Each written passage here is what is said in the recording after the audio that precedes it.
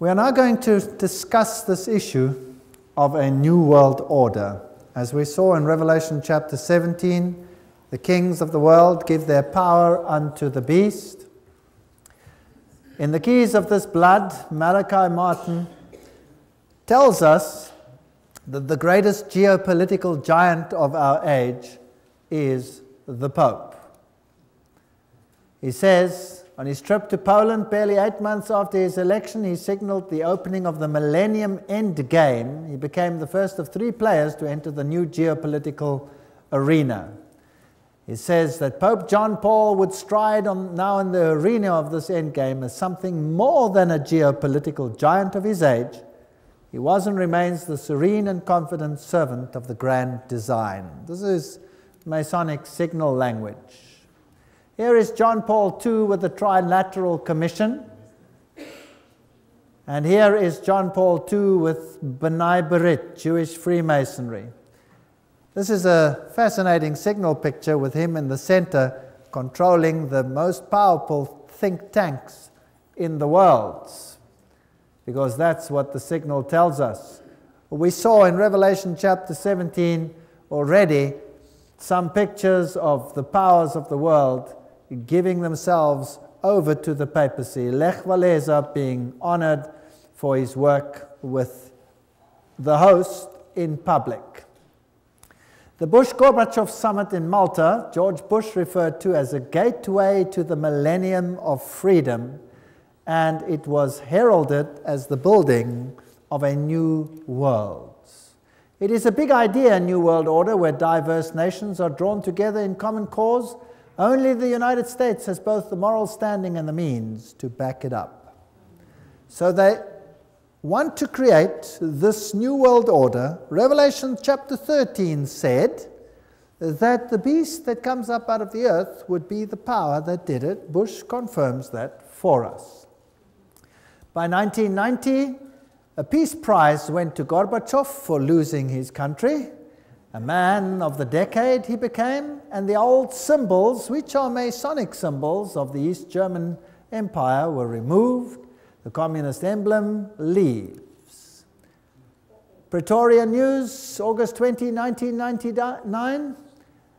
Summit meeting with 63 countries about neoliberalism, and Fidel Castro gives a Masonic signal. Here he is with the papacy. All these so-called countries that are against what the establishment stands for are only against in the sense that they are playing the game of Hegelianism. Thesis, antithesis, but behind the scenes, they all belong to the same club.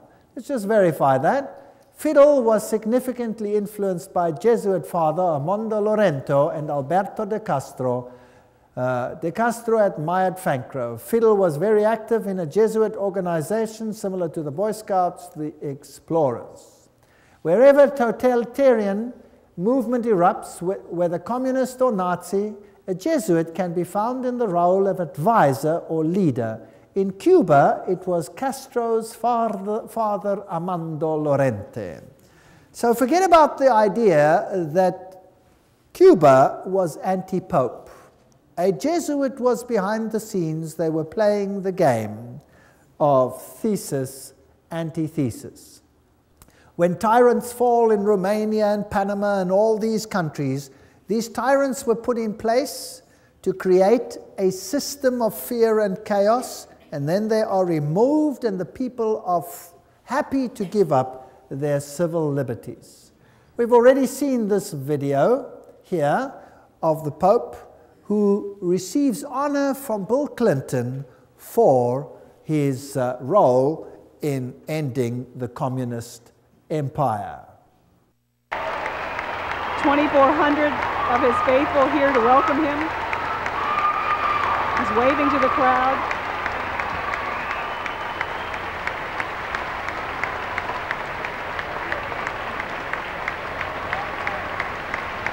Archbishop Regali is alongside the Pope as he shakes hands with the First Lady. We honor you for helping to lead a revolution of values and spirit in Central Europe and the former Soviet Union, freeing millions to live by conscience, not coercion, and freeing all of us from the constant fear of nuclear war. Your Holiness, on behalf of all of us gathered here today, indeed on behalf of all the people of our beloved nation, we welcome you back to America.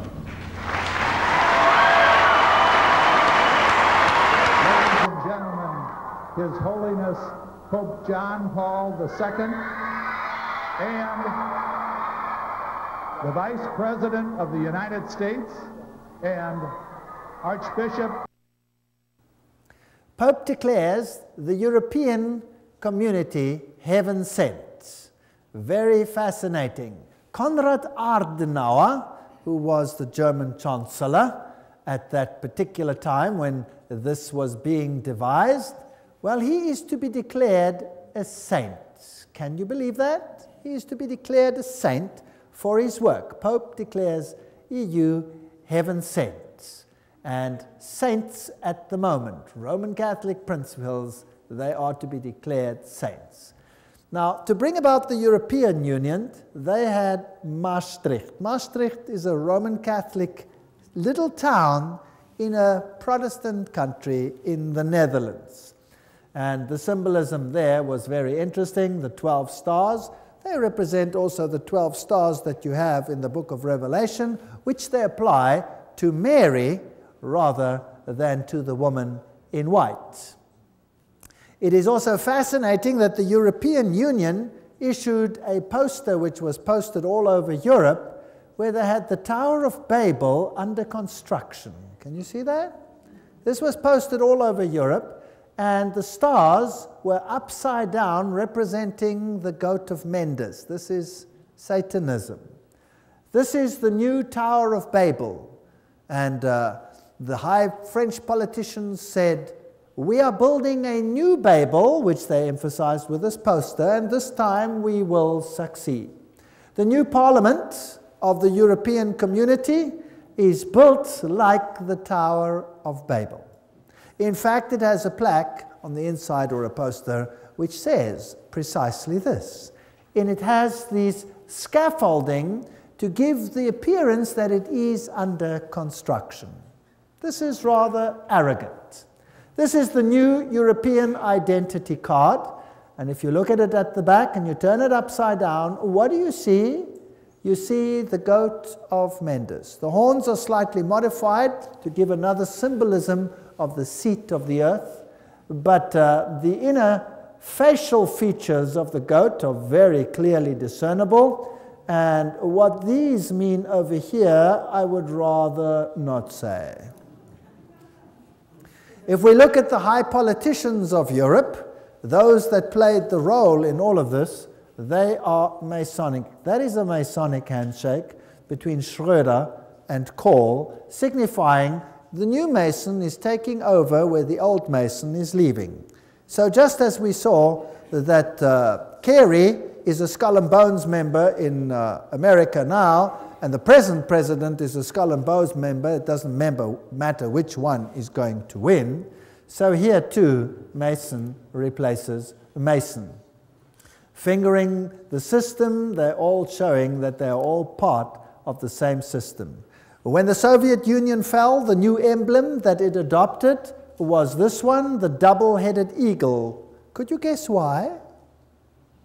Well, the double-headed eagle is the symbol of Freemasonry, and it obviously shows who is in control.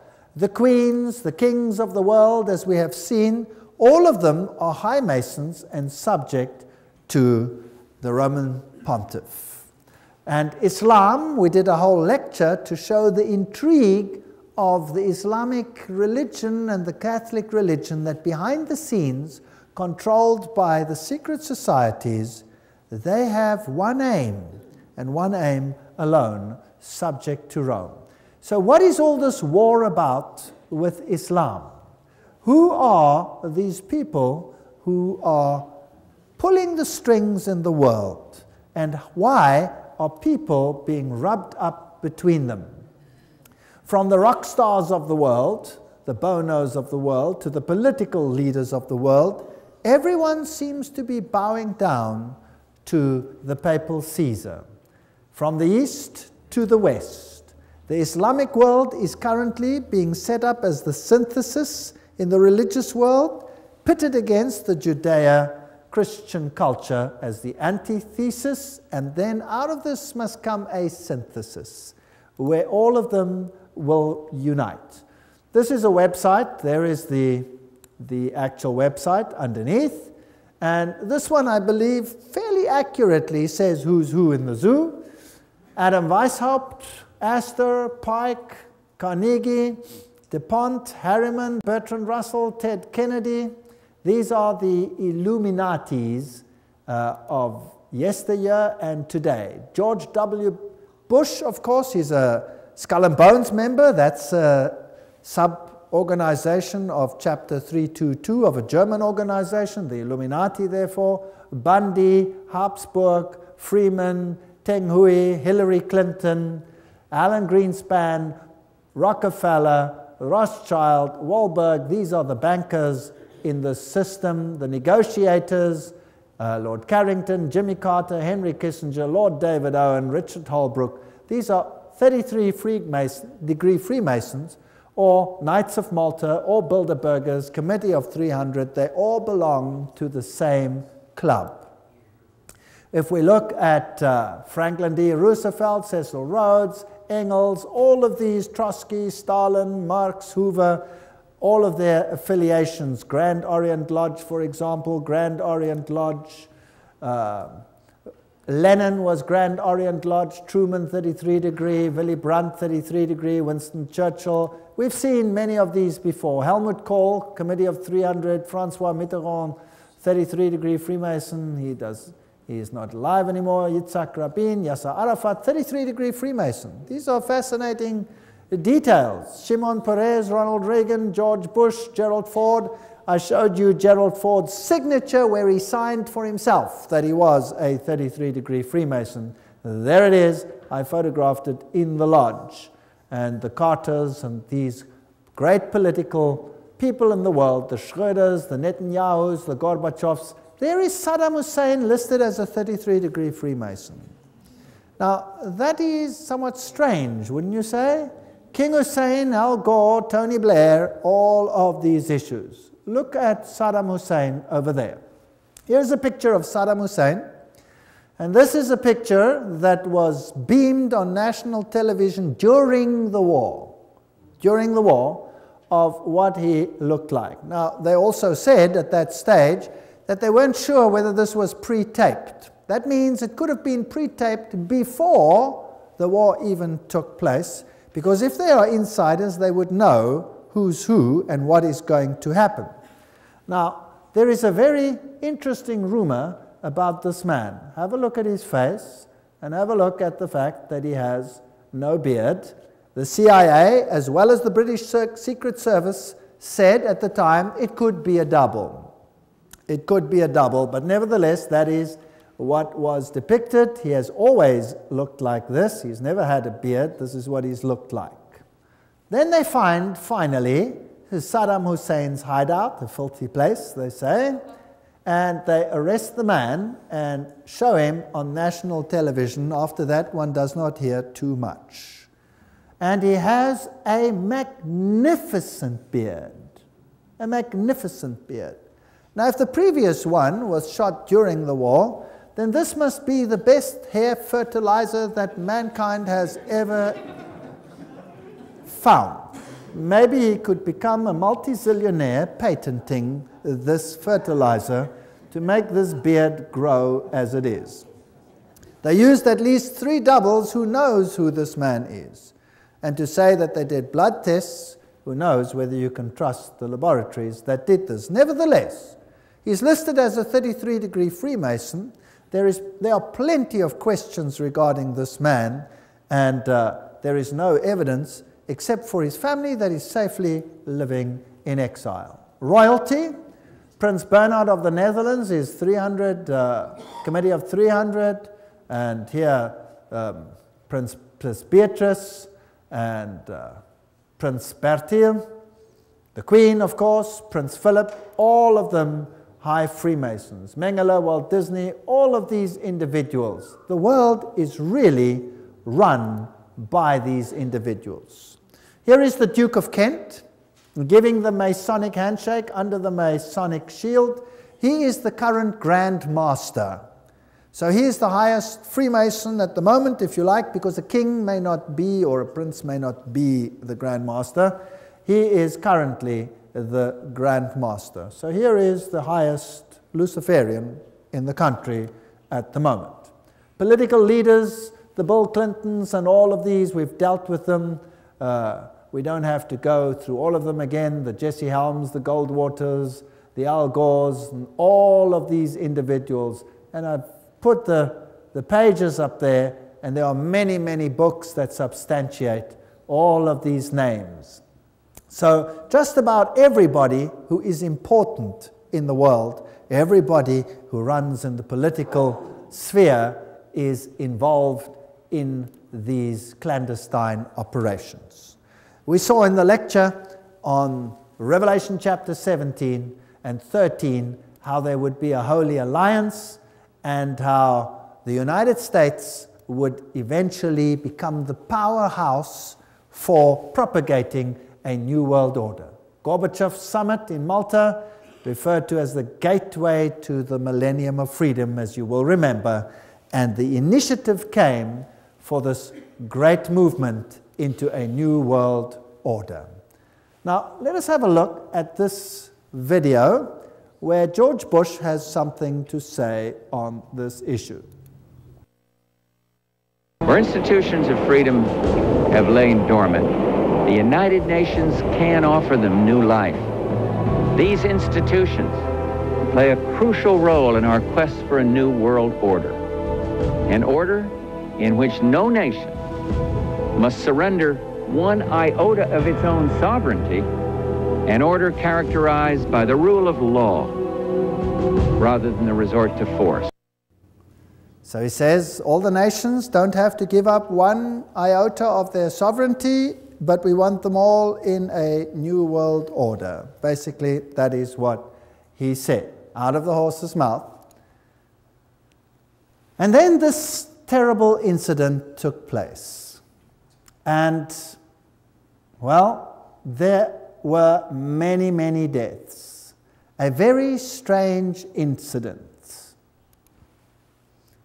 But before we get to it, let's first have a look at some of the history of this issue.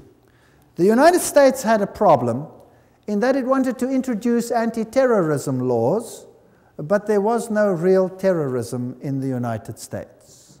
And then all of a sudden, a building in Oklahoma, April 19, 1995, was gutted by explosions, and they fingered a man, Timothy McVeigh, who worked alone, they said, and brought this building down by parking a van filled with explosive outside and blowing the building to smithereens. That's the official report.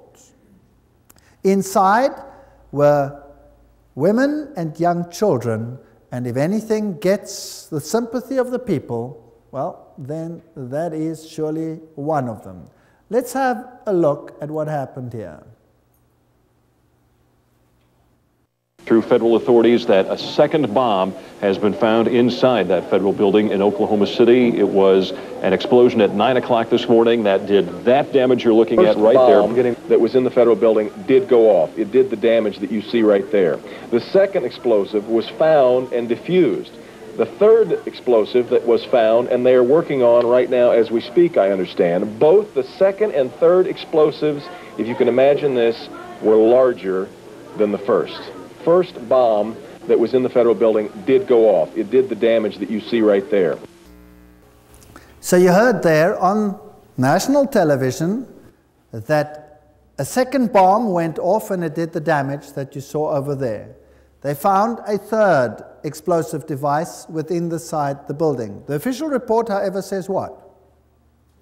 That there was a van outside with explosives. Now, I was not there.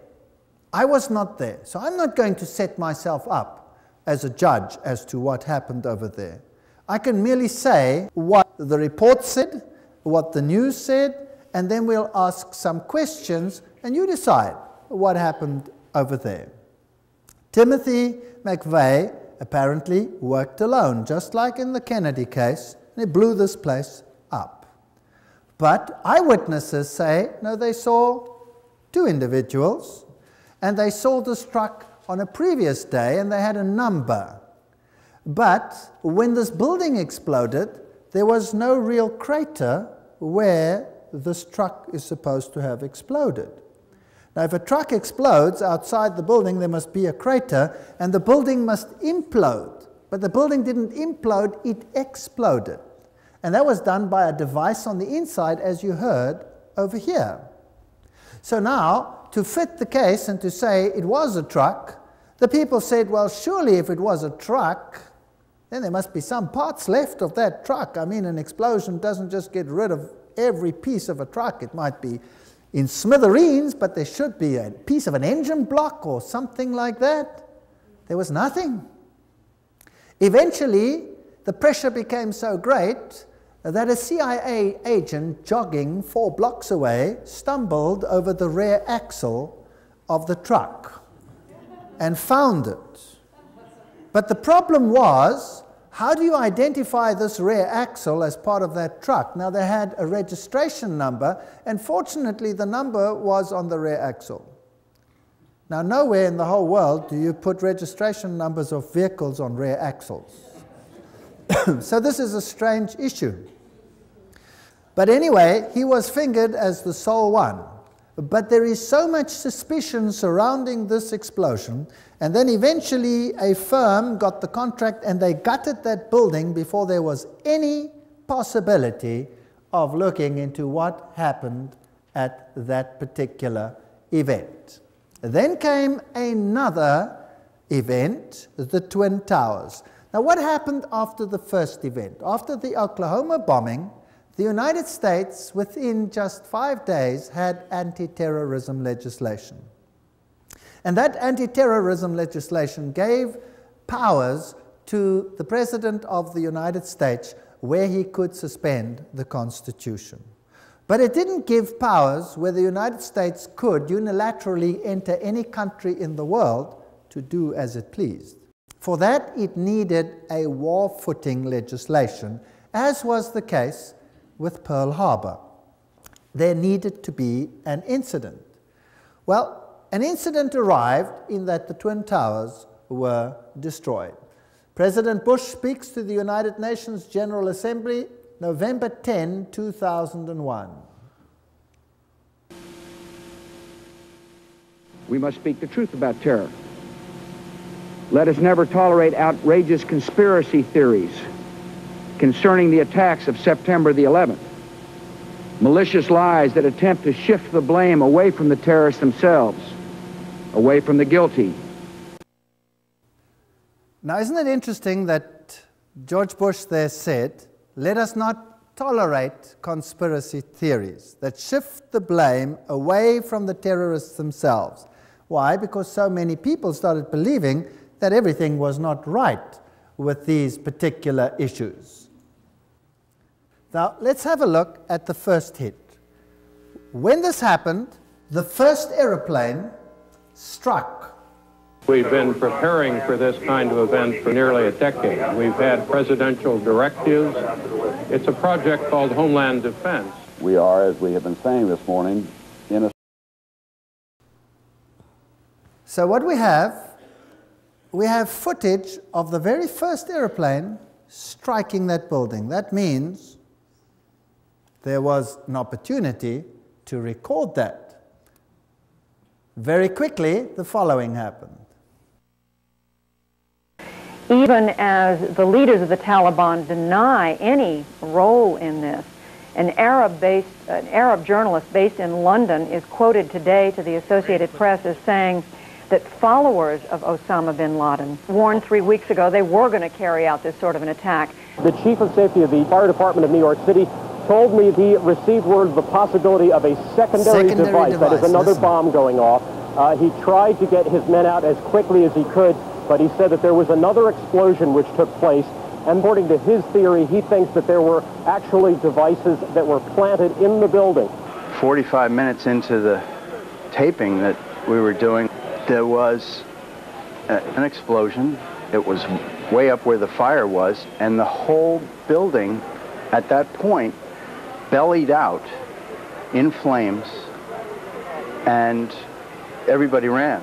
I was about 5 blocks away when I heard explosions, 3 thuds, and turned around to see the building we just got out of, antenna tip over and fall in on itself. And then all of a sudden it started like it sounded like gunfire, you know, bang, bang, bang, bang, bang, and then all of a sudden 3 big explosions. All right, so the eyewitnesses said that they heard secondary devices, bang, bang, bang, bang, and a series of explosions, and then these buildings came down.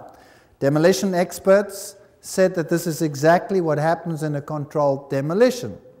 You see, when an aeroplane strikes, there was a huge fireball, and the fireball is the burning of all the fuel on board the aeroplane. So there was nothing left there to explode. What was responsible for the secondary explosions? If we look at the setup, you will see there are the Twin Towers, and there are buildings all around, and these buildings were either slightly damaged or not seriously damaged.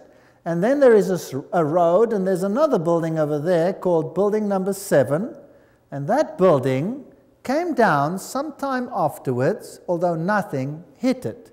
And not much was ever said about that. What caused building number 7 to implode? Let's watch it. Okay, now watch 8 close. hours after the first plane crash, a third building at the World Trade Center collapses.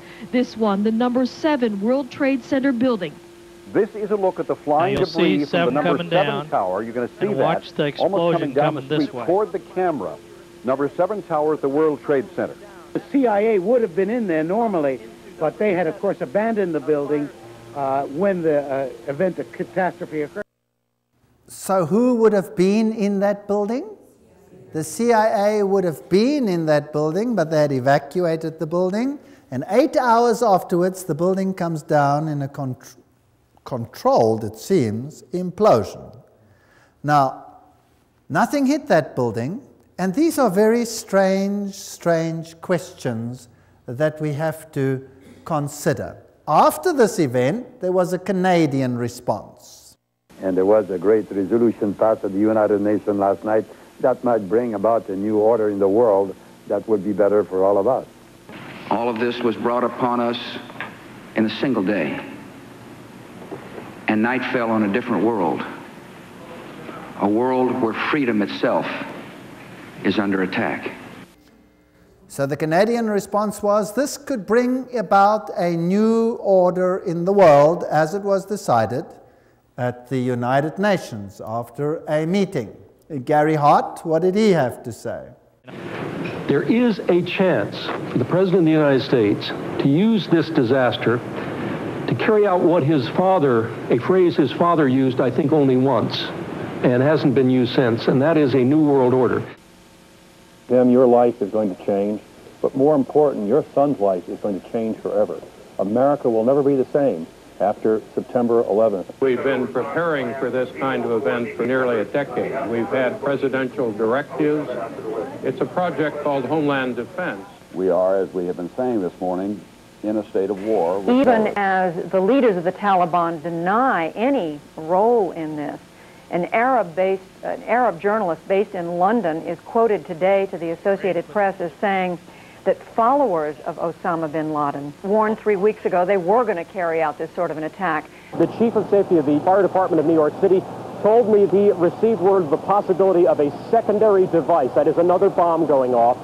He tried to get his nuclear, but he said that there was another explosion which... All right, that's enough.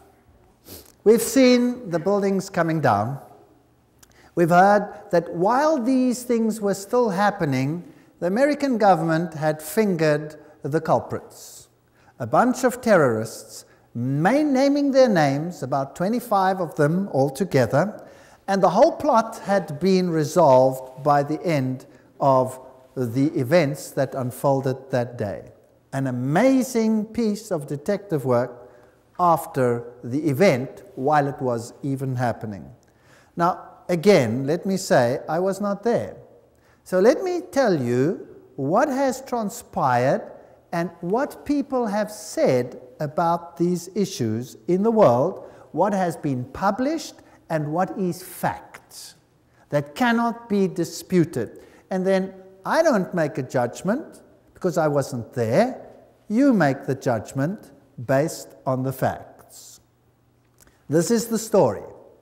They say the terrorists were of Arab extraction, and they mentioned the names of the passengers on these aeroplanes, which were United Airlines aeroplanes.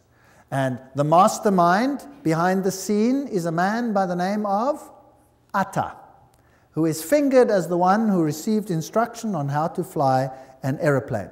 Well, when they released the names, immediately there was a hue and cry from the Arab countries because 5 of the terrorists, supposed terrorists, mentioned that they were very much alive and well and couldn't have been on the plane. Right? Very important. They were alive and well and couldn't have been on the plane. How did they know that Atta was the mastermind? You see, on his way to the airport, he had just happened to leave his documents in the taxi that was transporting him. So they had his documentation. Which terrorist would leave his documentation behind? That is the one question. The next point that is very interesting is that they have evidence that he was the man because he wrote a suicide note. This is all fact. This is all published fact, what I'm saying now. I'm not making this up. This is all referenced. This is a fact. You decide the rest for yourself. Now, he wrote a suicide note. And this suicide note, he then placed within his suitcase. And then he handed in the suitcase, as we normally do when we go onto the aeroplane. Now, which person would write a suicide note that was going to be destroyed in an aeroplane crash? Does that make any sense? So the fact of the matter is they have a suicide note. But now the question is, if he handed in his suitcase to be put on top inside the plane, how come they have the suicide note? Well, just by chance, this is the one suitcase they forgot to put on the plane. And that is how they have his note.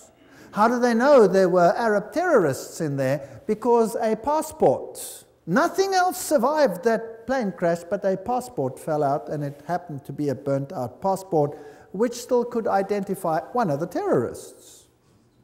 This is very circumstantial.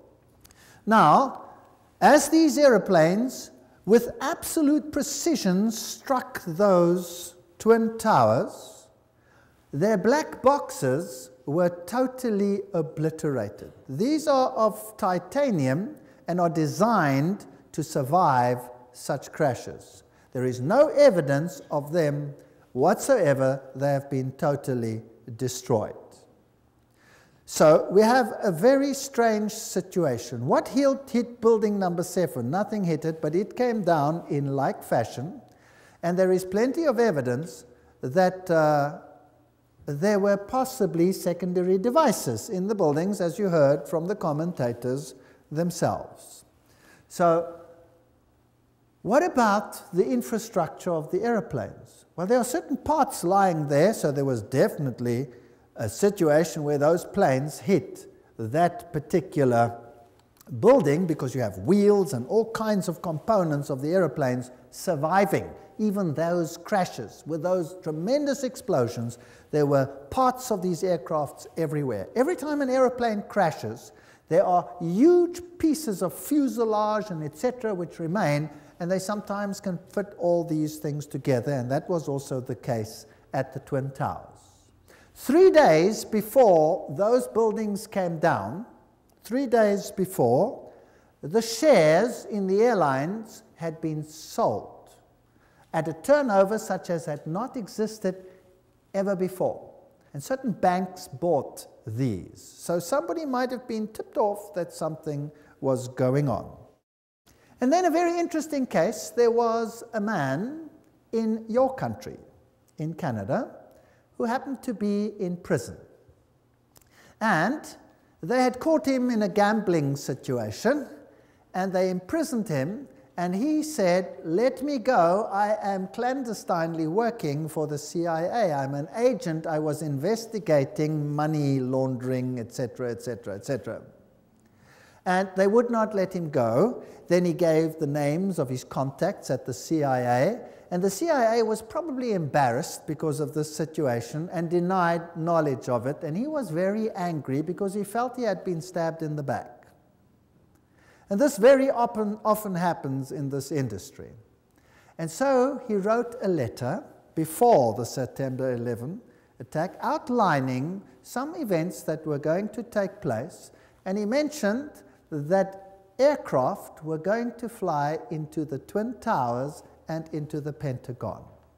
Now, nobody made any use of these, but when it actually happened, then this came to the fore. So here was a CIA agent who said ahead of time that this was going to happen. Could be chance, could not be chance. You decide for yourself. A certain Atta, the man who is supposed to have planned this, with only in-flight training, with absolute precision, they went into those buildings. This is an amazing story. Received funds, $100,000 US, from Pakistan's secret service into his bank accounts. And they worked very closely with the United States. So here had been a transfer of money, but the plot doesn't end there. Das Böse sitzt im Pentagon. Facts.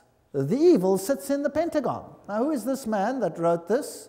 This is the political scientist Thierry Meyssan from France.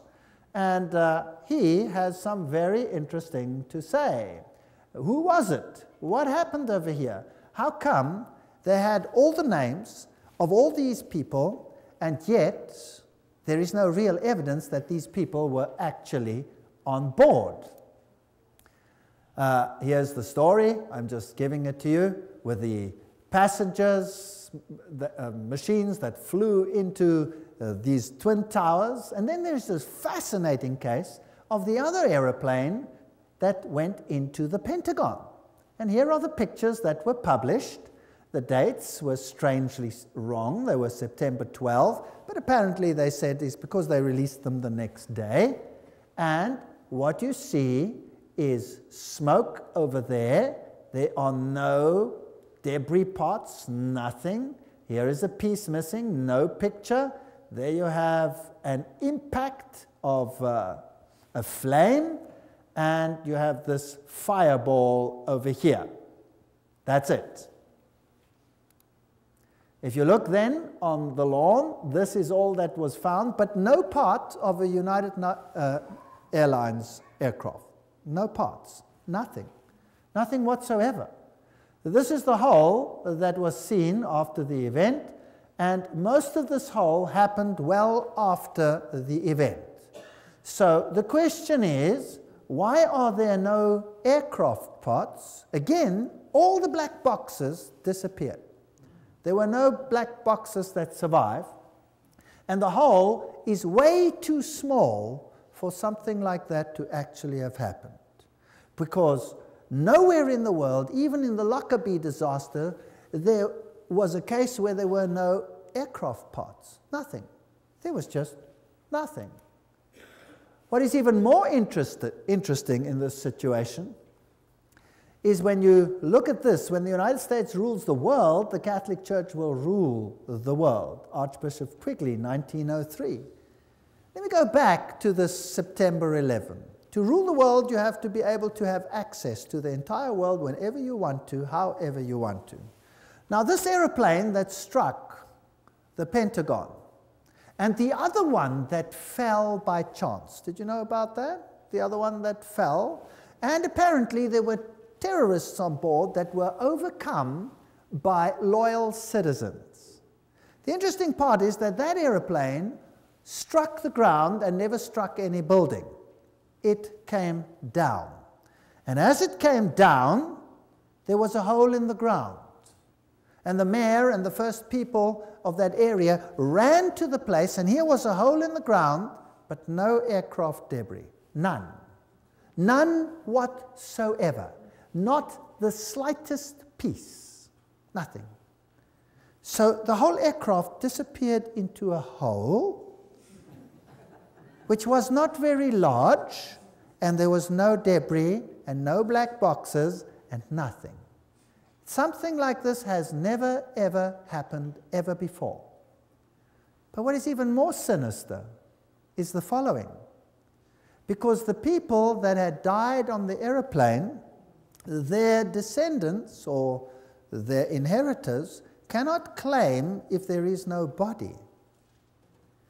But in the investigation, they identified every single human body with their blood group and body parts that were given to all the family. There were no aircraft parts. There was nothing of that nature found. No aeroplane whatsoever. And yet, they could identify everybody. Does that make any sense? It doesn't make any sense whatsoever. And there were apparently phone calls between the aircraft and the Pentagon. Such was the information that was released. And the information was that there was a terrorist group, Arab terrorists, that were attacking this place. And the phone call was made with a handy, with a cell phone. But then, of course, they found out that if you make a phone call with a cell phone, then you get an account for that phone call. And there was no record of such a phone call. So the Pentagon backtracked one and said, yes, excuse me, we didn't actually get the phone call from a cell phone. We got it from the onboard telephone. That's how it happened. And again, they did an investigation. If you make a telephone call on an onboard phone, then you swipe your credit card through it, and there must be a record of a credit card transaction from that phone. But there was no record. So the Pentagon backtracked again and said, yes, that is true, but it was done as a collect call.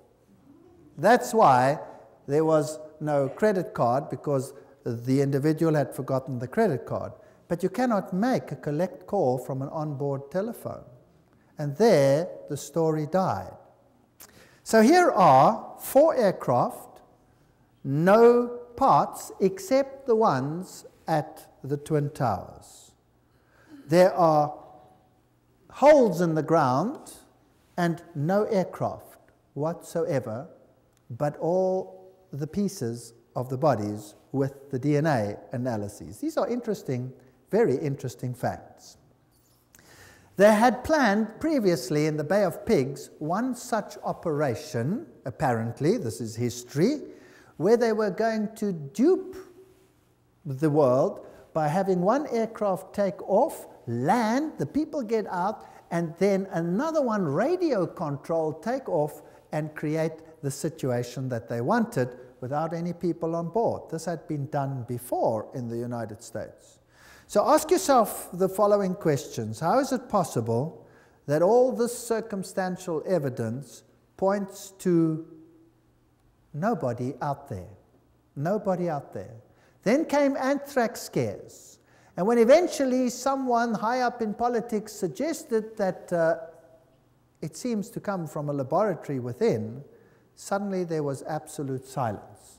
So let us not continue with the September 11 and ask and say it was this or that party. The fact of the matter is this is a very strange situation.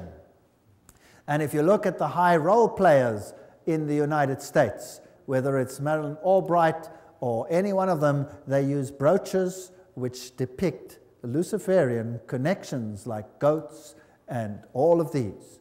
President Clinton here is receiving the host publicly, and he claims not to be a Roman Catholic. That is impossible. Hillary Clinton is wearing the Phoenix Rising, which is a Masonic symbol. Sherry Blair uses Masonic signals. The presidents, the prime ministers of the world, whether the Thatchers or the Carters or whoever they are, all of them seem to belong to insider organizations, whether they are religious leaders or political leaders, or whether they are Europeans or Americans or Eastern, all of them seem to be involved. If we look at Africa and Rome, this will give us an idea of what the New World Order is going to be all about. Africa and what they have done to Africa serves as a model for what will happen in the entire world. The great African leaders and the tyrants of the past, like the Idi Amins, these people have all received exile and were probably high Masonics. When we look at the South Africa situation, where you had the black-white issue, the apartheid issue, the role players, again, were all Masons.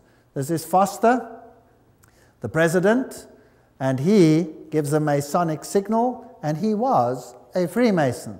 If we look at Nelson Mandela, he is a Prince Hall Freemason. So again, both sides are on the same side of a secret society. If we look at de Klerk and Nelson Mandela, we have the same situation there.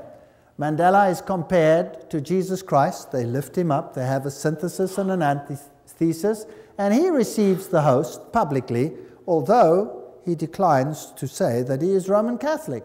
He says he's not Roman Catholic. Now, Roman Catholic canon law states that you cannot receive the host if you are not a Roman Catholic. So these people are really something else. Here he has a Hindu marriage with the widow of Samora Machel. Now, Samora Machel is another story, and his anti-Christian statements are historic. He also had a Jewish wedding at the same ceremony and a Muslim, showing that all religions are one with him. The new political face is totally Masonic. And in 1992 already, it was known that Mugabe of Zimbabwe was going to take the farms away from the people that lived there. This is before he started doing this. They had already said it. Mugabe is going to take white farms very soon. It was in 1992. Today, this is a fact. Der Spiegel published Die Deutschen müssen raus, the Germans must get out, all whites must get out. Here's a cartoon of Kissinger pointing to the fact that the whites must get out of Africa. Here is the current president of South Africa, Mbeki, and Mugabe. They are hand in hand on this issue.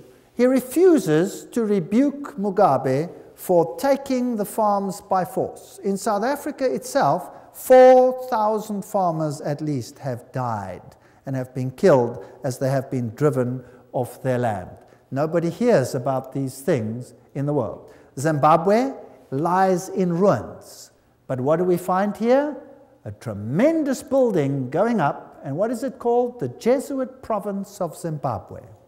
So the Jesuits are totally in control in that country. Jesuit School of Philosophy and the Humanities, brand new buildings, while a country lies in ruins. They're preparing for a final order. And all the black leaders are in the same level as all the European and American leaders. They all belong to the same club. Now, what is this new world order? Here is the new South African coat of arms, where you can see the phoenix rising out of the ashes, the crown of Mitra with the 7 rays. All the symbolism points to the same thing. I'm going to run you through the new economic order of the New World Order. And these are now quotes from Roman Catholic sources themselves. And I would like to tell you that you haven't experienced anything yet. Waiting to come to you. And I can tell you what it feels like because I have experienced it. If you ever want to read an interesting book, read Ecclesiastical Megalomania, but I'll be quoting from encyclicals and all these things. According to canon law, the control of all property of the Roman Church state belongs to the Pope, its supreme emperor. Everything I say will have a quote now. Everything is substantiated by either a papal encyclical or any one of these. Now, communism took all property away and made it the state's property. Capitalism says the property belongs to the individual and nobody has the right to take it away.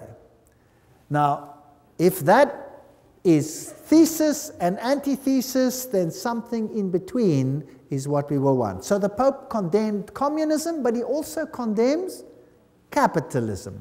The New World Order will be something in between in the name of fairness. So let us have a look at these issues. The economic thought of the Roman Catholic Church, private property. Thomas Aquinas wrote no treatise on economics, but his thinking based on that of Aristotle is foundational for understanding the economic thought of the Roman Catholic Church. Every time there is a quote. Now, what did Thomas Aquinas say? Roman Catholic economic thought is developed by the popes in their encyclicals and by the Roman Church State Councils, has been a contributor to 1. Feudalism, guild socialism in Europe during the Middle Ages, fascism in Italy, Spain, Portugal, Nazism in Germany in the 20th century, interventionism and redistributive state in the West, including the United States in the 20th century, and liberation theology in Latin America and Africa in the 20th century. What does this mean? Thomas Aquinas said, the possession of all things in common is natural law. Thomas wrote, the possession of all things in common and use of universal freedom are said to be of the natural law, because to wit the distinction of possessions and slavery were not brought in by nature, but devised by human reason for the benefit of human life. Now what does all that mean? It simply means property is for common good. You may own it, but it is for common good. The community of goods, wrote Thomas, is ascribed to natural law, not that the natural law dictates that all things should be possessed in common and that nothing should be possessed as one's own. So you may possess things, yes. But because the division of possessions is not according to natural law, but rather arose from human agreement, which belongs to positive law, they talk such drivel, it's interesting, never mind. Hence, the ownership of possessions is not contrary to natural law, but an addition thereto devised by human reason. Let's continue. Thomas wrote, hence, whatever certain people have in superabundance is due by natural law to the purpose of succoring the poor. Okay, now we're getting there. You may possess things, whatever you possess, but whatever you possess more than you need is there for the common good of those that don't have. Does that make sense? Now, what if you create two classes of individuals, the rich and the poor? Or what if there is a situation where you have two classes, the rich and the poor? You can go across the world and you can look at the rich nations and the poor nations, and you will find that the rich nations are all the Protestant nations. Have you noticed that? All the Protestant nations are the rich. Now, what if you had a plan to disinherit them all, so that you would again be ruler and they would have to come and beg at your feet for anything like that? Now let's have a look at this, how this unfolds. For the purpose of succoring the poor. Because the goods of some are due to others by natural law, there is no sin if the poor take the goods of their neighbors. Thomas wrote, in cases of need, all things are common property, so that there would seem to be no sin in taking another's properties, for the need has made it common. Okay. Now, there's the aspect of sharing. If I see my neighbor in trouble, as a good Christian, I will help him out, right? Yes. But now we're looking at law. So if my neighbor has need, and who determines the need? He determines the need. I have need. I have a need. I have a need of a television, and I don't have one, and you have one. And you have money, and you can go and buy yourself another one. I have need of your television. Can he then take it without being a sinner, yes or no? According to this, yes. What if you have a car and he doesn't have one? He can take it without sin, according to Thomas Aquinas. Now, this was a long time ago. Surely this doesn't apply today. Well, we'll see. Not only is such taking of another's property not a sin, it is not even a crime, according to Thomas. It is lawful for a man to succor his own need by means of another's property by taking it either openly or secretly Nor is this, properly speaking, theft and robbery. It is not theft, properly speaking, to take secretly and use another's property in a case of extreme need, because that which he takes for the support of his life becomes his own property by reason of that need. In a case of a like need, a man may also take secretly another's property in order to succor his neighbor in need. Ooh, this gets very interesting. Now, did you know that if I leave my property unattended in South Africa and somebody moves in, I cannot throw him out? He's in because he has need. That's the law. And you think that is a South African law? No, that is a British law as well. That is a law virtually all over the country now, but it's not being implemented because the situation is not such yet that it has to be implemented everywhere. Once you start opening the borders and millions of poor people start coming in, well, then there will be great need. What did they do with need overseas? So, in South Africa, people go on holiday, they come back, their house is occupied. And they can't throw the people out. Because their property is in their name, they have to pay the bills, they have to pay the rates, they have to pay all those things, but need made it common, therefore that man can move in. Is that the situation? Yes, it is. It gets worse. The Roman Catholic doctrine of private property is echoed in the 19th century communist slogan, from each according to his ability to each according to his need. Can you see the Roman Catholic doctrine there? Human rights are more important than property rights. It was the creed of Lyndon Johnson's Great Society. We shall take from the haves and give to the have-nots who need it so much. Lyndon Johnson said that. What continent is that?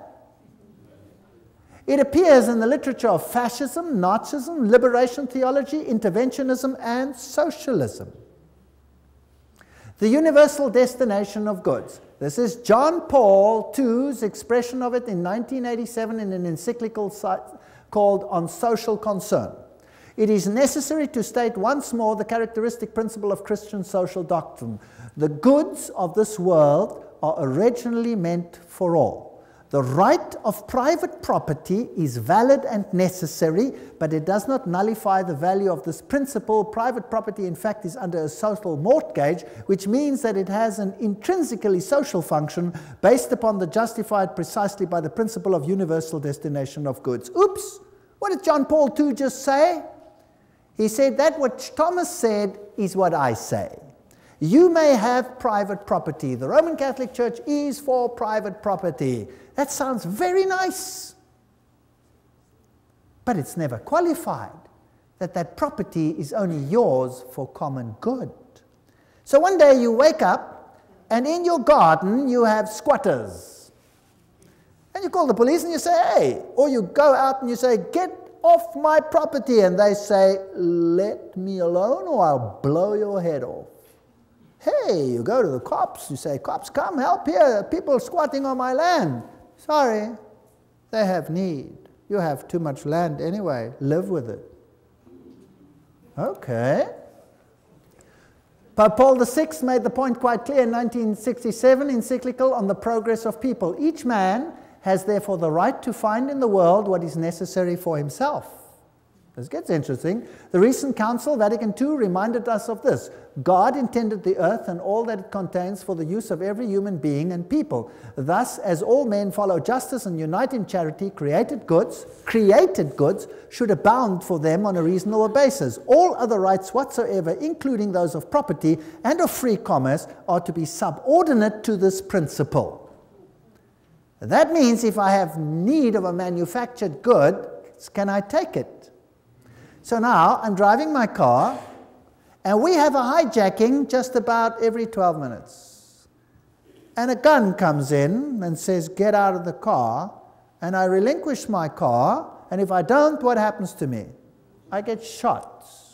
The man has need of my car. It's gone. Finished. In my own church at home, we've had hijackings after hijackings. Even the pastor.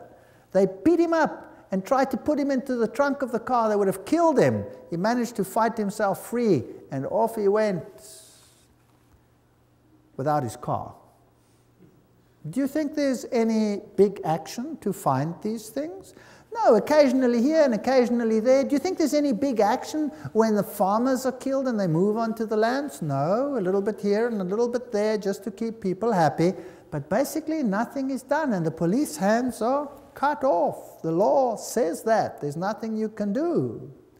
The other day, two cyclists were traveling along when they were hijacked by 5 gunmen demanding their bikes. So they took out, they were armed because they expect this is becoming like the Wild West, and they defended themselves, injured one, and got away. And guess what? The 2 cyclists are in jail. Yes, serving a sentence for injuring someone without need. They could have given them the bicycles. That would have solved the problem.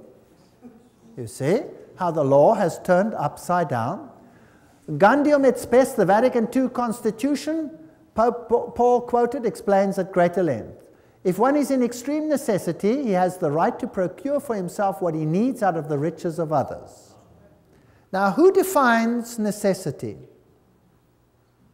Since there are so many people prostrate with hunger in the world, the Sacred Council urges all, both individuals and governments, to remember the aphorism of the fathers. Feed the man dying of hunger, because if you have not fed him, you have killed him. Therefore, because private property is immoral, all men, individuals and governments have the moral obligation to redistribute goods held unjustly by property owners. Have you heard of redistribution of goods lately? Have you heard of it many times lately? Yes, there is going to be a redistribution. All goods includes not just goods found in nature, but manufactured goods as well. John Paul II declared that all men must have access to those goods, quote, which are intended for common use, both the goods of nature and manufactured goods. I own nothing. Only on paper do I own anything. The state rules supreme. My life soon could be a misery. So if you are attached to your homes here in Canada, and this is the basis for the New World Order, if you are attached to your cars and your televisions and all these things, loosen yourself. Because soon they will be redistributed, and there will be nothing that the white or black or pink Protestant can do about it. And if some other suffers in the way, that is fair enough. The ends justifies the means. The redistribution will go as it should be. Rerum novarum. Who's heard of Rerum novarum? This is the papal encyclical that was issued, that is being quoted to this day, Pope John's. And to this day, all of them make reference to this, including Pope John Paul II, says this is this encyclical that forms the basis of the New World Order. Well, I thought it's important to study it. One of the Roman Church State's most influential statesmen on economic matters is the encyclical Rerum Novarum on the condition of the working classes. The Roman Church State allied herself with the proletariat, which in Marxism is the great and final enemy of the capitalist order. Pius, writing, declared that Rerum Novarum, however, stood out in this, that it laid down for all mankind unerring rules for the right solution of difficult problems of human solidarity, called the social question. Now, let's see. By far the most notable evidence of this social teaching and action which the Church has set forth through the centuries, undoubtedly, is the encyclical Rerum Novarum, issued 70 years ago. The norms and recommendations contained therein were so momentous that their memory will never fall into oblivion. John, Mater e Magistra, the papacy speaking. Pope Pius told us that the encyclical Rerum Novarum was instrumental in ending laissez-faire capitalism in the 20th century by ushering in an era of effective interference by the government. Have you got this?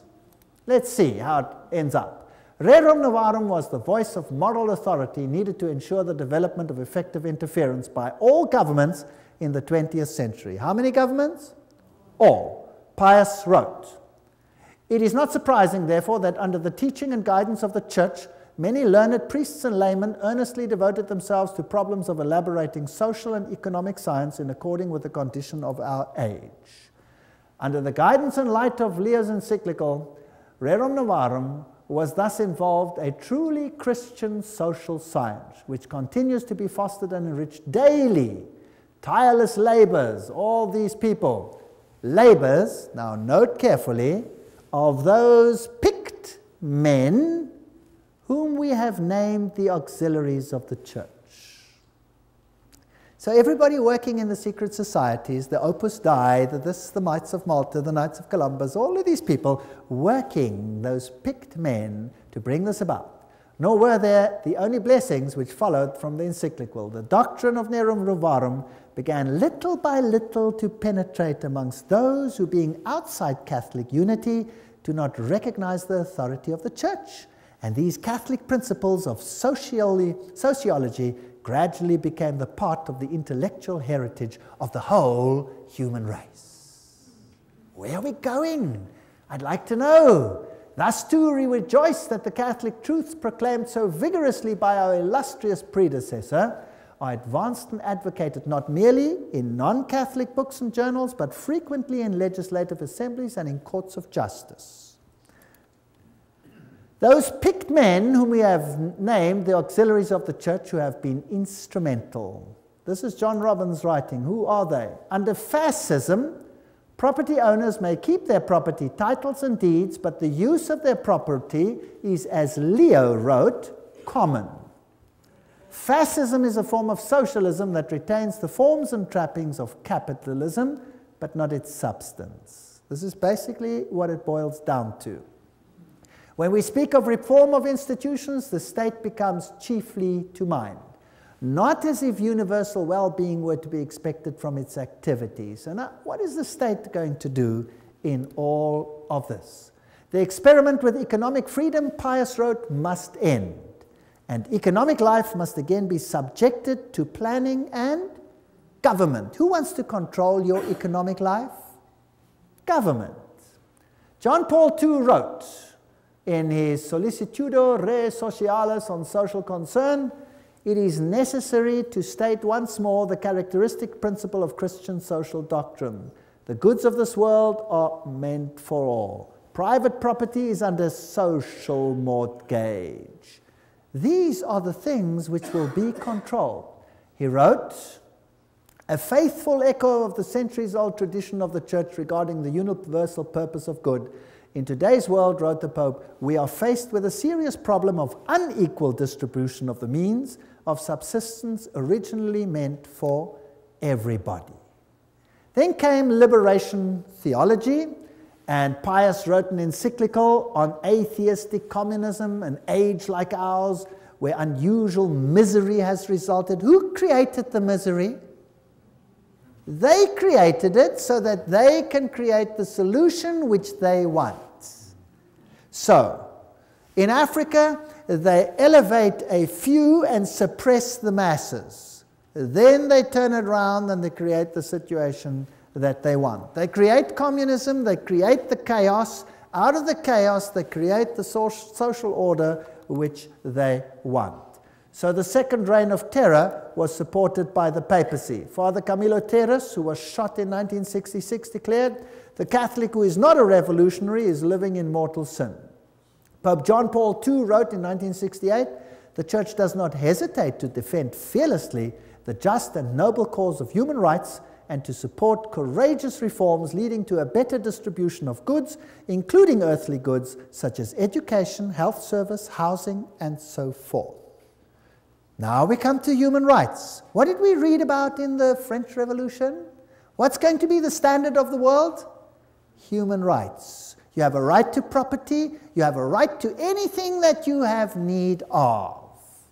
We are convinced that the theology of liberation is not only timely, but useful and necessary.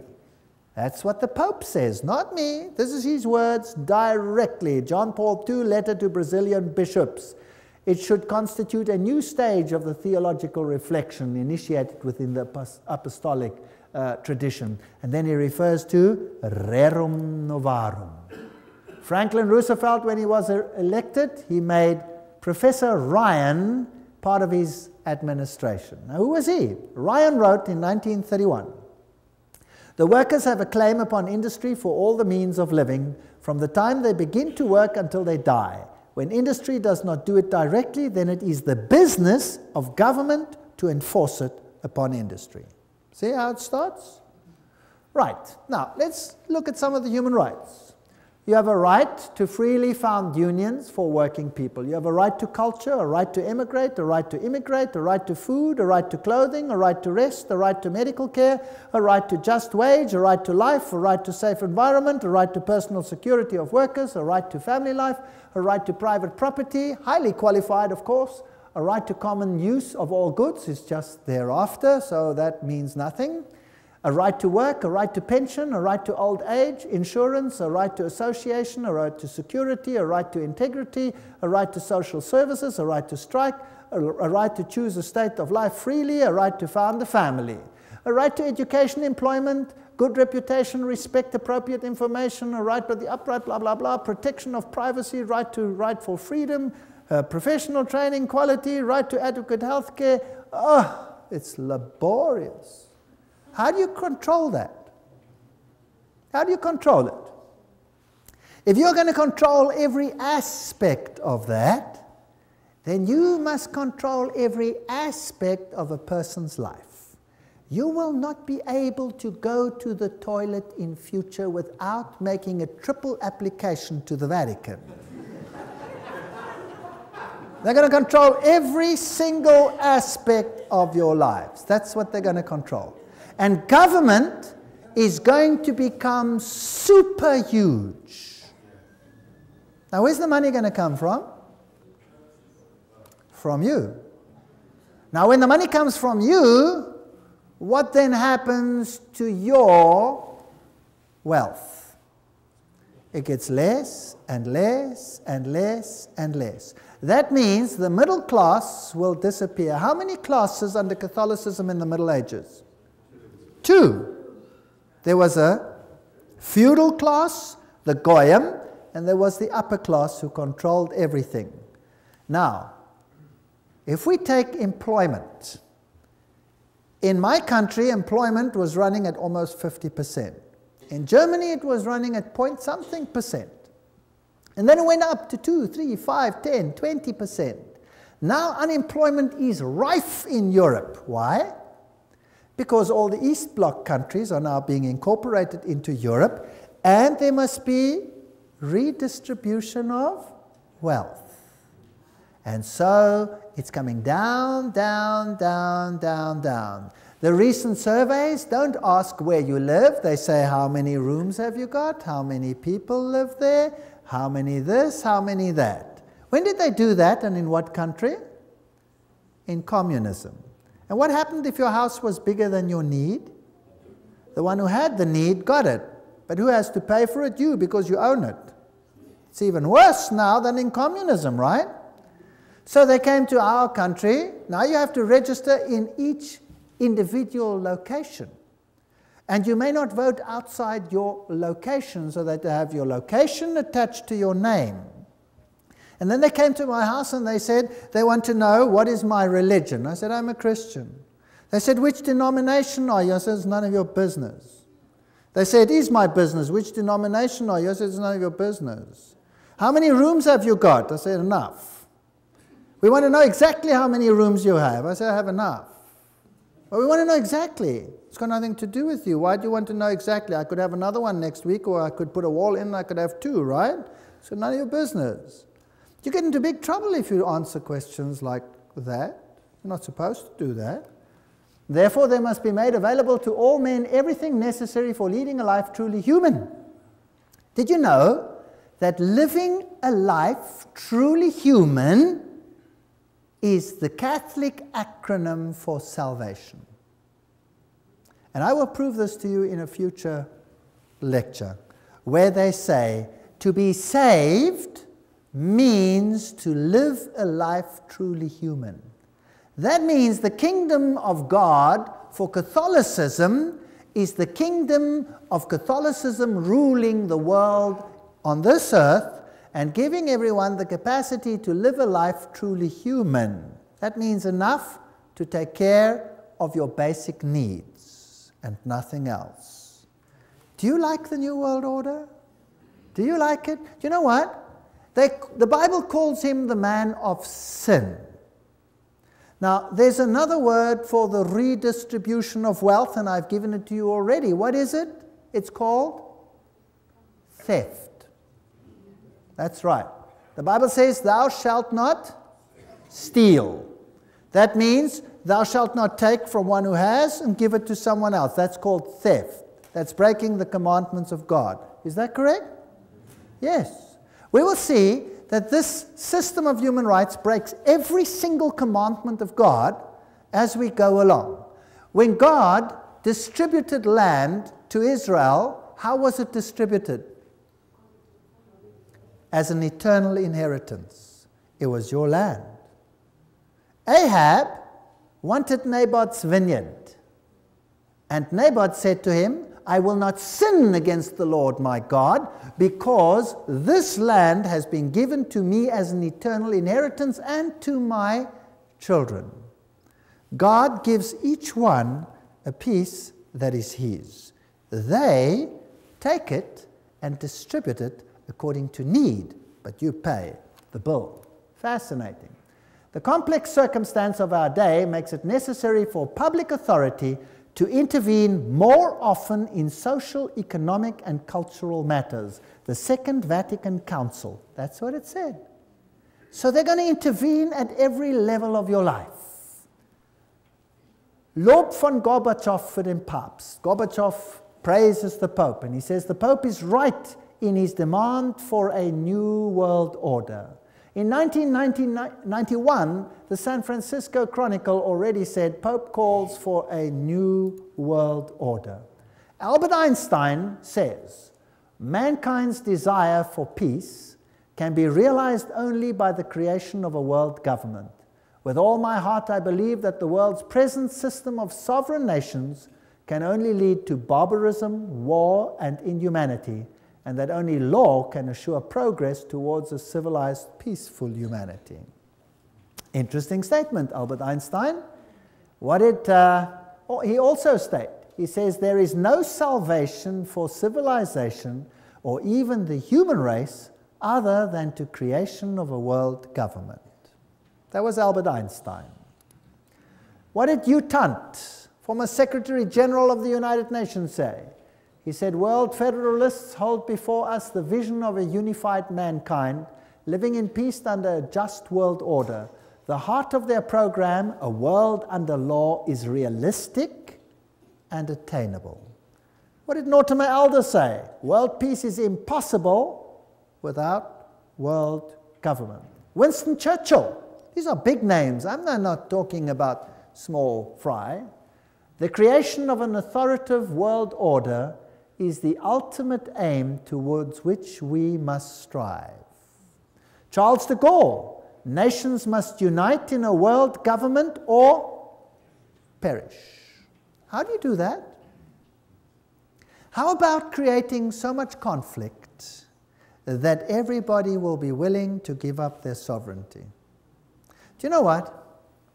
In South Africa, I give these lectures to the public. The people are in despair.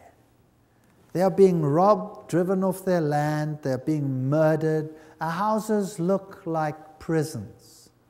We cannot go to sleep without locking everything. In my very own little block, we've had murder after murder after murder, and robberies, aggravating robberies, and nothing seems to happen. The police don't even care, they don't even come out, because there is so much turmoil all over the place that they cannot even cope with it. So who cares about your little problem that you've just lost everything? Take it to the insurance and see if you can get it back. Irrespective of the pain. They come in, they move in, they take all your private papers, they burn them. You have no record of your life, everything's gone. They sell the furniture they don't want, and the rest they keep for themselves and say, get lost. It's now time for redistribution. You had land before, now it's my land. That's how it goes. This is the New World Order. Welcome to the New World Order. Bertrand Russell, the only possibilities are now world government or death.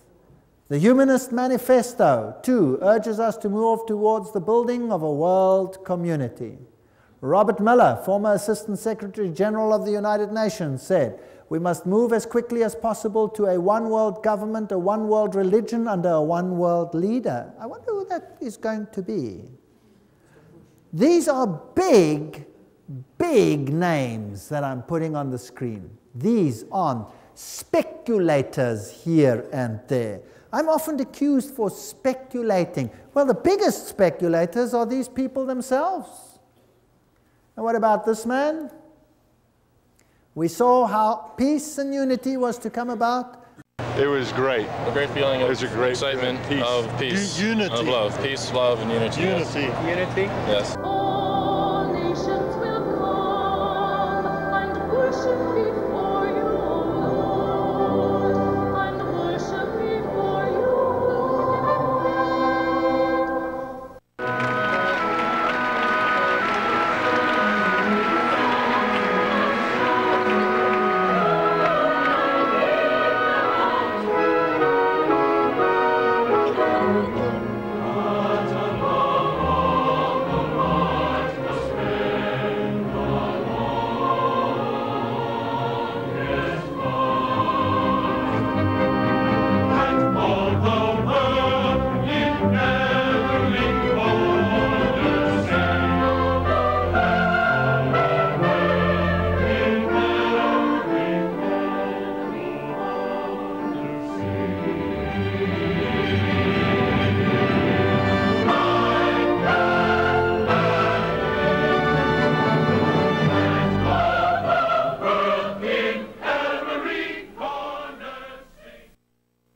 Pope calls for a new world order, CNN, Thursday, January 1, 2004.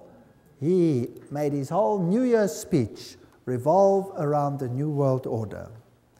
I want to tell you today that the new world order is intended not just to unite the nations which God had separated, that's one aspect, but to eradicate Protestantism of the face of the earth.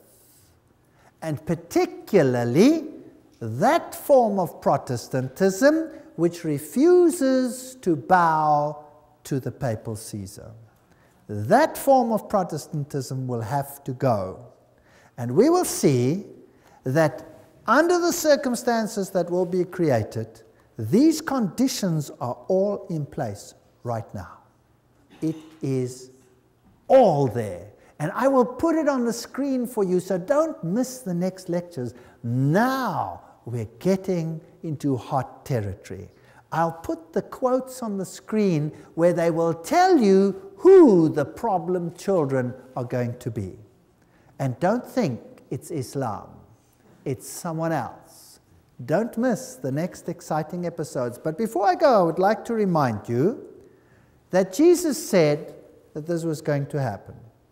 And if I know, and if I understand with my whole mind and with my whole heart, that Satan, because the dragon gave him his power and great authority, is setting up his kingdom here upon this earth, then instead of becoming disillusioned, frightened, hysterical, I know that the time must be very short, isn't that right? And I know that the Lord must be coming very soon. So, as far as I'm concerned, I have distanced myself from my property. If I literally had to come home next week and find my wife somewhere in another little room and my house occupied by whomever, then I will say, tough cheese, it's going to blow up anyway, who cares? It's going to be destroyed when the Lord comes by the brightness of his coming. Why not take it now? Have fun while you can. And I'll move on somewhere else. I don't mind building a tree house for a little while. That should be okay. If they take my cars, well, that's okay too. We'll get another one. And if we can't afford another one, we'll walk. Who cares? I really don't care anymore. But people who are losing things become desperate. And what do? They commit suicide. by the thousands, people are committing suicide. If they understand this message and they understand where we are going, would they then commit suicide? No, they gather hope. They say, wow, so we're part of a big exciting end game. And this is exactly what is happening. People are getting hope, and they're giving their lives to the Lord Jesus Christ, and they are saying, Lord, save me, not only from my sin, but save me from this world. I am longing for your kingdom. Do you know what the government policy is in the kingdom of God? I've already told you. Everyone in the kingdom of God gets a dwelling place in the city built by whom? By God. And it has your name on it. Did you know that? You have a city dwelling. In the new world, what happens? God says, no longer will they build houses and others live in them. So what are you going to do? They will build houses, says the Bible, and they will plant vineyards. And no longer will you plant vineyards and others eat of them. What does that mean? That means you will have a country dwelling where you will have a farm which God will bless. And who does it belong to? To you. For how long? Forever. Forever and ever and ever and ever. That's God's policy. So who cares about what they're going to do? Who cares?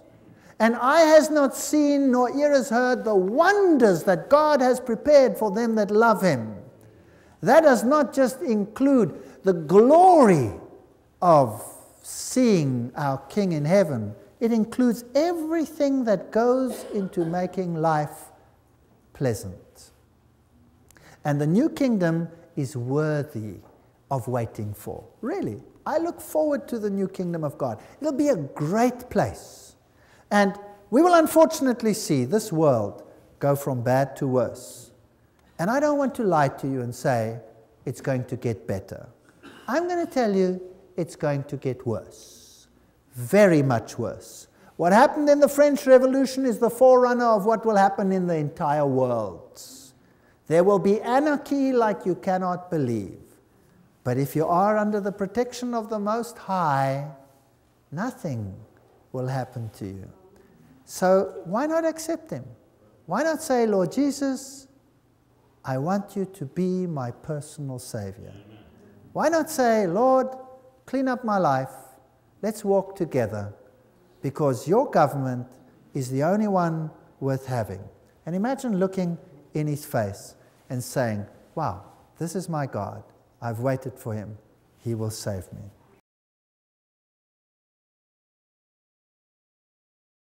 Heroes of Flight 93, the official version, is that this plane was heading, let's say, for example, for the White House or for the Capitol building, but that some heroes on board overpowered the pilot, and then the plane crashed onto the ground, killing all the occupants.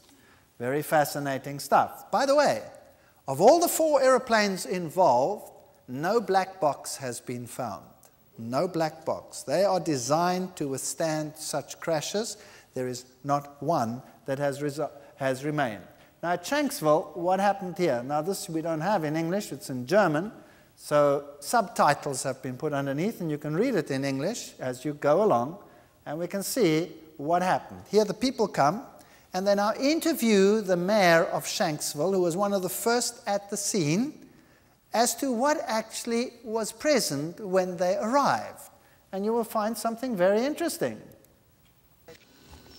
Ernie Stahl, der Bürgermeister der nahegelegenen Gemeinde Shanksville, erinnert sich. Ja, mein Schwager und ein guter Freund von mir waren die Ersten hier. Sie haben in Shanksville an einer Straßenecke gestanden und sich unterhalten. Ihr Wagen stand gleich in der Nähe und so waren sie die Ersten hier. Dann kam erst die Feuerwehr. Alle waren wie vor den Kopf gestoßen, weil sie zu einem Flugzeugabsturz gerufen wurden. Aber da war kein Flugzeug.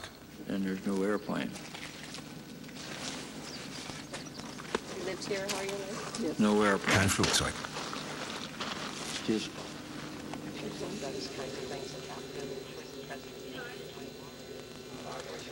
So at that time of year, you get a lot of traditional. Sie wurden hier zu der Unfallstelle geschickt und da war kein Flugzeug? Nein, da war nichts. Nur dieses Loch. Das ist es, was Sie sahen. Ich dachte immer, das sei die Absturzstelle. Das ist sie. Aber da ist nichts zu sehen. Das Flugzeug hat sich total zerlegt. Puff. Es krachte auf den Boden und löste sich auf. Vollkommen. Sage. Flugzeugtrümmer? Nicht. Stolz präsentiert die Fotografin ihr Werk genau an der Stelle, von der aus sie das Bild geknipst hat. Eine pilzförmige Rauchsäule, wie sie auch von anderen Augenzeugen beobachtet wurde. Das ist das, was wir gesehen haben. Sieht fast aus wie ein Pilz. Afghanistan. Nach einem Bombeneinschlag bildet sich genau die gleiche pilzförmige Rauchsäule wie in Shanksville.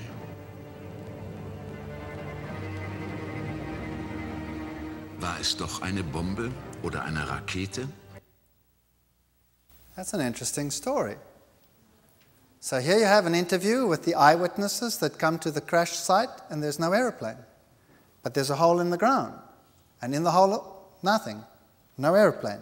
No airplane debris, nothing. Just a hole in the ground, in which a whole Boeing disappeared, totally dissolving itself, with nothing to show. Interestingly, they have the bodies of every single one that was on board, but there's no airplane. Now, that is weird. You must admit, that's kind of weird.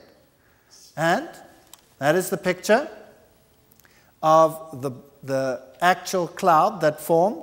This photographer just happened to be there when it happened. And that is the cloud that forms when a bomb hits, like they used in Afghanistan. And the question was asked, was it perhaps a bomb and not an aeroplane at all? And where is the aeroplane? We wouldn't know, it's gone. Now, nowhere in the history of the world has an airplane like that just disappeared.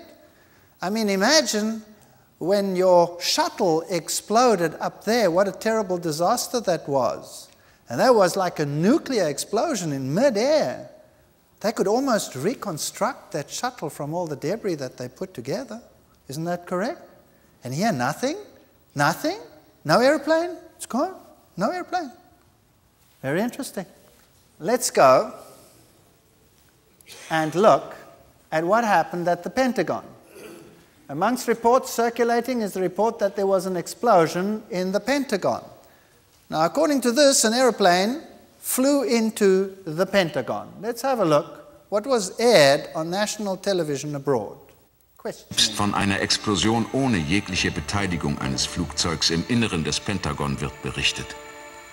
Übrigens, die Fassade knickte erst später ein. Das war keine unmittelbare Folge des Aufpralls. Direkt auf den eben renovierten Teil des Pentagon zu. Nachdem das Flugzeug auf den ersten Gebäudering aufprallte, durchschlug es noch 2 weitere Ringe, um am Ende dieses 1,80 Meter große Loch zu hinterlassen. Wie schon bei dem Absturz in Shanksville löste sich auch hier das Flugzeug in Luft auf, bzw. pulverisiert.